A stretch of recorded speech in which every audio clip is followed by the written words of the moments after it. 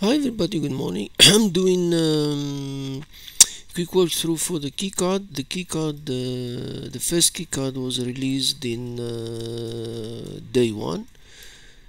Where is that day one? Day one. You know it released in day one because always whenever if there is a day, check the last task. It said what is what's with all this GitHub repo, because when there is this type of hint, it means the keycard in this day. If it say, for example, check another TryHackMe room or something, so it is not for today. So this will give you the hint that the card is for today. Now it's talking about the repo. The repo is what we have here in this room. For example, they tell us this is the TryHackMe the issue. This is the search. All this repo. If you go to this repo, these two main ones, this one and this user. MM Orville TryHackMe, and you see it has two repository MM. That's not interested as for us. And then there's another repo IS, the PowerShell script. It's not also interested for us. So this user for us is not the key, but this one user very interesting. This one. The bloatware Wolvere TryHackMe, this crypto search, but this is C2 server. This is an interesting part. This is where you see. So the first thing you think about it is, okay, there's a secret that's very dangerous, and then you have here and say admin and secure password. Now the first thing you do, because this year is not like the last year, you're looking for things, so it's more like a mini TryHackMe. So it is, you can see it's a port 8000. It's open already, so you can go. Let's see first what's in 80. In 80 is what we did in the room. If you did the task 1, and then you can see there's an 8000 here. And if you do this compared with this with this C2, you can see it's 8000. So we can see pretty sure. So the first thing you think, okay, I can just do admin and secure password. Of course, if you do admin and secure password, what's a freezing now? It doesn't work. So we are invalid credentials. So it's not that, but if you read this script, it's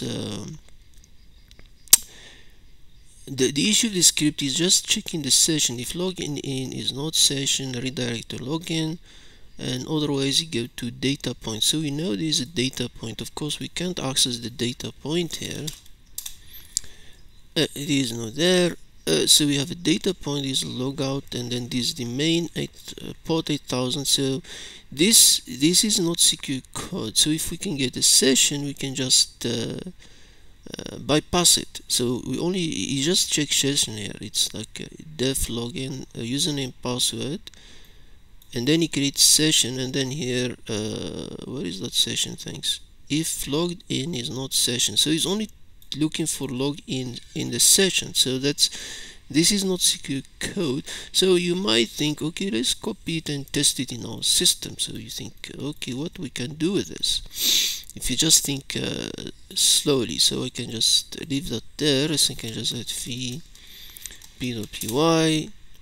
I can just say run it locally. So if I can just copy it here and I just say Python 3.9, my p.py is said to me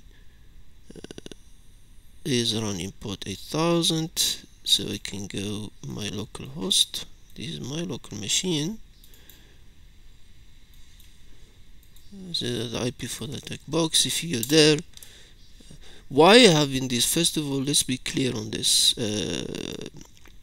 If we go here, I already did something. Let me do let me move so you can see what's going on first. Let me move this before. So if you start the script only and you go this, I'm not supposed to do that. It's doing the cache.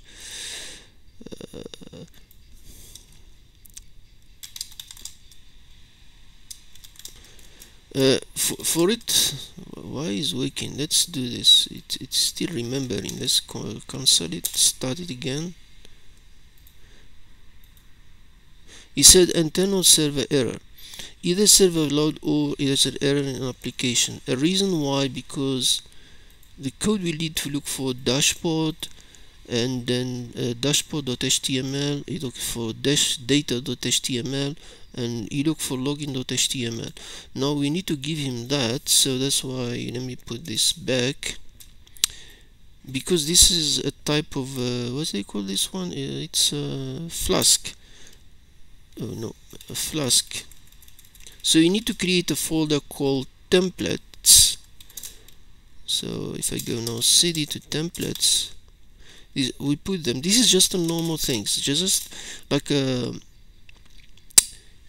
just username, password, a normal HTML get generated, data, no sorry, vim data, same things, just a normal HTML files, dashboard, just a normal HTML to make it work. So if I go now there, now we have this. So I know the script now. For this script, it tell me that I already have admin and secure password. In my little things here, I can just say admin secure password, and then I'm saying I'm gonna test it now, because remember the script we said he just check the session here. He doesn't do a proper check-in. So we can just go inspect. I can go to storage, and I just copy this session, and then I can come here, inspect. Remember, we're more testing about the data part, not the login part. The data part is the one, the dashboard and the log and the data. They're only checking the session, logged in session. That's what is checking. He's not checking full check. So that's why we can bypass it. So if I go there and plus and just click session, and I just put value there, we don't pass this, then we go to the data point, and then we have our cards. So you can just put an image, and then you have your T1 card. Now you can see the name is there, so you have the T1. That's the password. Now let's remove this so we can test something more a bit. Let's remove this one. So if I remove it now, I'm out. Now one way to do this, because this is a Flask, so Flask you can do the unsign. Unsign, it means this one. You can do flask-unsign generate a cookie. I don't need to do that. Okay, because I'm in there's no flask-unsign here. Flask, flask. I don't know what is flask-unsign. For not having problem with Python, it's better to do Python do environmental variable. Let's call it my environment.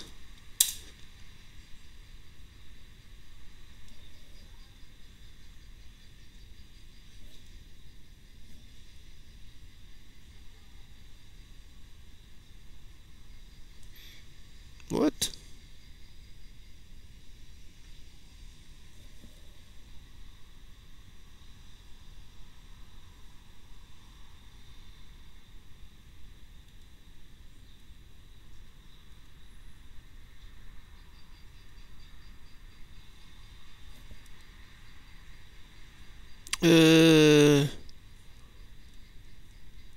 What was that?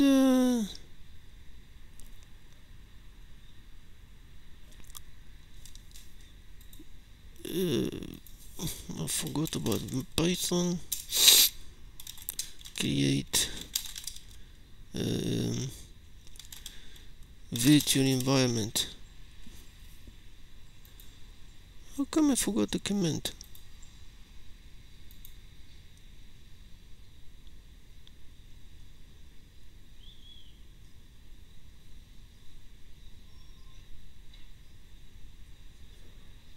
V environment.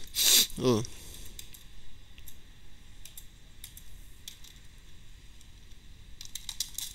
it's v environment.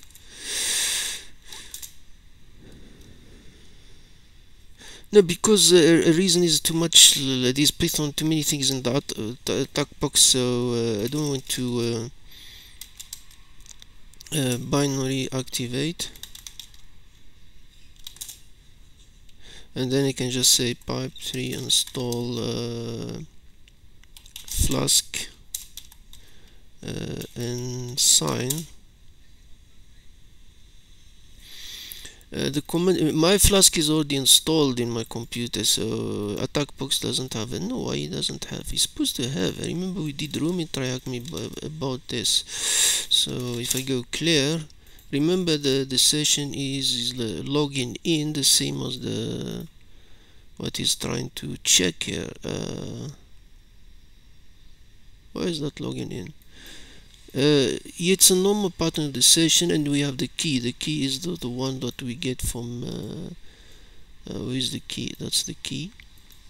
So if I can do this, I can get the session, so I can just copy the session. This is another way to do it. So I can come back to my remember this one. I can just say cookie, add another session,